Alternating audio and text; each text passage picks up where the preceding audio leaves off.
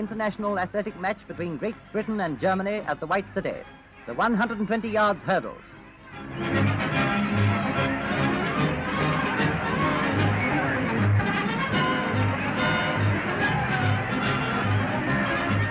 Thornton won in 14.6 seconds, a win for Britain. The pole vault was an item which was interesting to watch, and some good heights were cleared.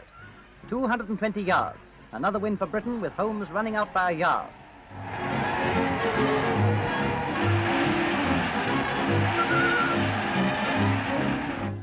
Quarter mile. Roberts won this event for us in 48 1/5 seconds. Great Britain completing a magnificent record by beating Germany by 69 points to 67.